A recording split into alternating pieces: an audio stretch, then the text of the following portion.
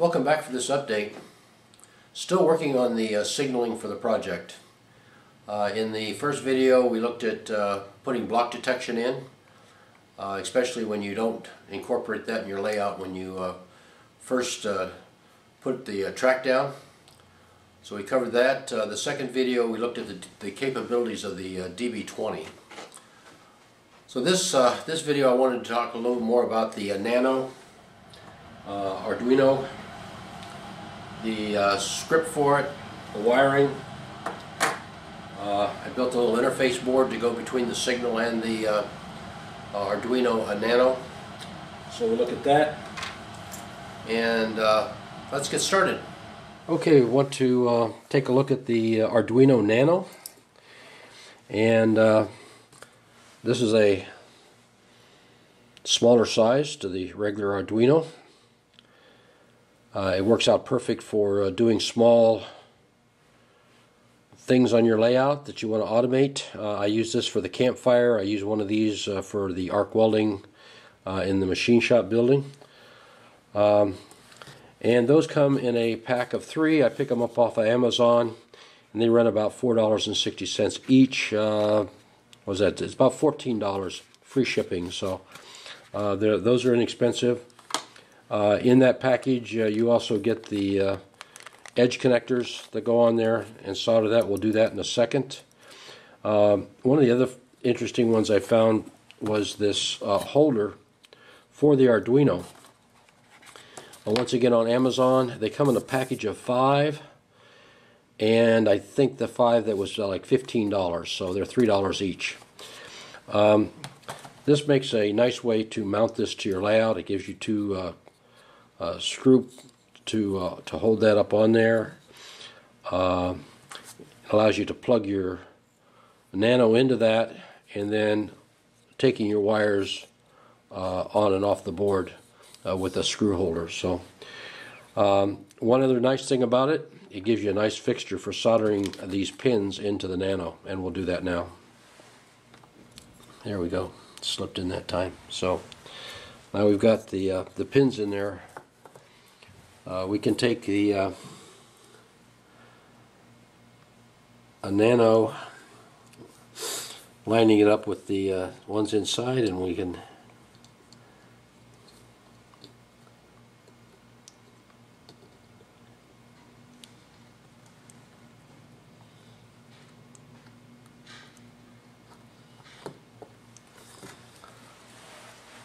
slide that on there so the pins are. Now we can go down and just solder those in.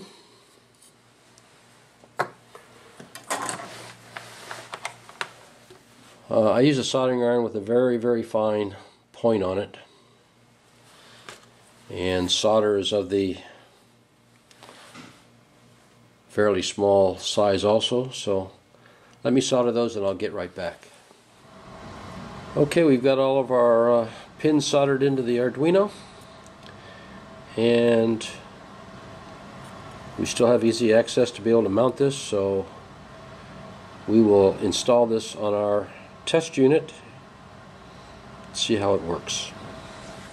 Here I have a project PC board. I started with a larger one. I think I bought 10 of them on Amazon for about $5. I took and I cut those into 4 pieces. This is about 1 inch by inch and a half, and I'll lay my resistors in there to give the correct load for the searchlight. Okay, the circuit board with the resistors mounted on it. Now you can use a resistor for the supply. This is going to the anode, and you can put 1 resistor in and control all your lights off of that. The problem I find is that your yellow light will be a lot dimmer than your green and your red. What I opted to do was to put resistors on the return on the cathode side, the 3 legs coming back. Now I use 5 volts, and that 5 volts is supplied by the Arduino, and so I run the 5 volt lead here coming from the Arduino, and then this mark here, red, that tells me that this is going to be the red, this is going to be the yellow, and this is going to be the green. And here on the red, I use a 2.2K, the yellow, a 1K resistor, and over here on the green is a 3.9. What's very nice is that Showcase Miniature supplies all of these resistors with your searchlight. Now if you're going to be using 12 volts to control your searchlight, you're going to need a little bit more resistance in here than what I have.